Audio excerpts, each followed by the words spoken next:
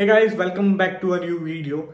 So I spent over 40,000 over these lights.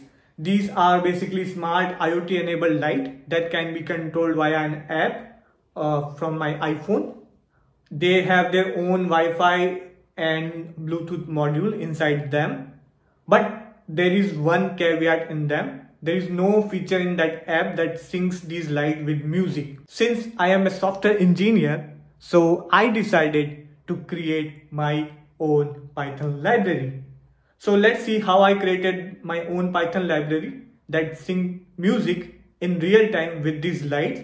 And also it can be used by anybody which have these lights that basically need one music and IP of these lights. So yeah, let's see. So let's jump directly into my laptop and see how I did it.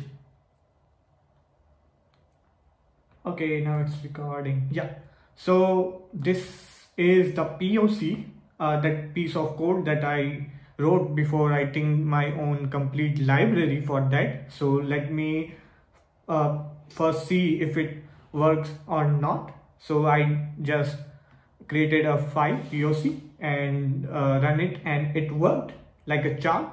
So then I converted this code into a proper library. So everybody just import this library.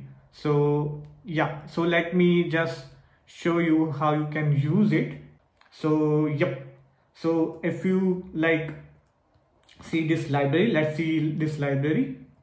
So this library contains majorly three modules: frequency, audio, load audio, and lights.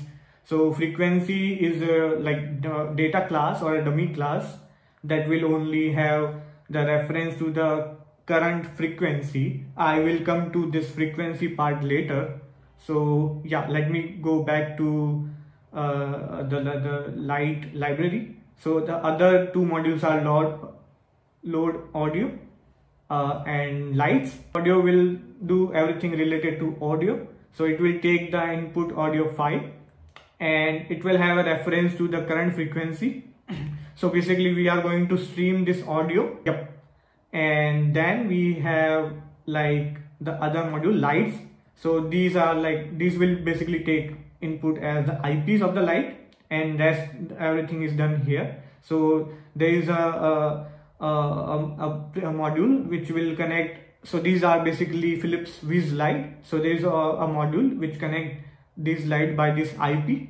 So yeah, so it is basically asynchronous function. So that doesn't work synchronously. So it is built in a way that it is a asynchronous function. So we have to take care of that. So that we have to run them in this async loop or async event loop.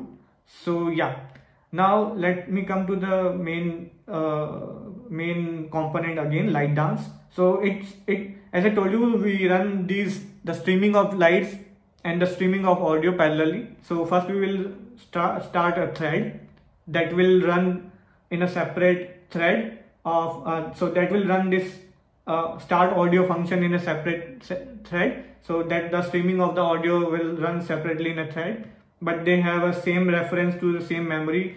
So this class which I created, a frequency class, you can see inside there is a variable that will have the current value of the frequency.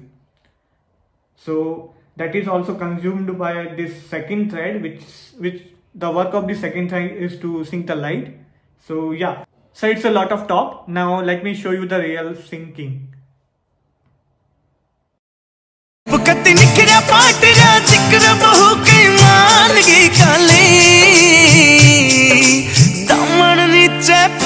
जुती बन गई देखो चीज कसुती या गज बन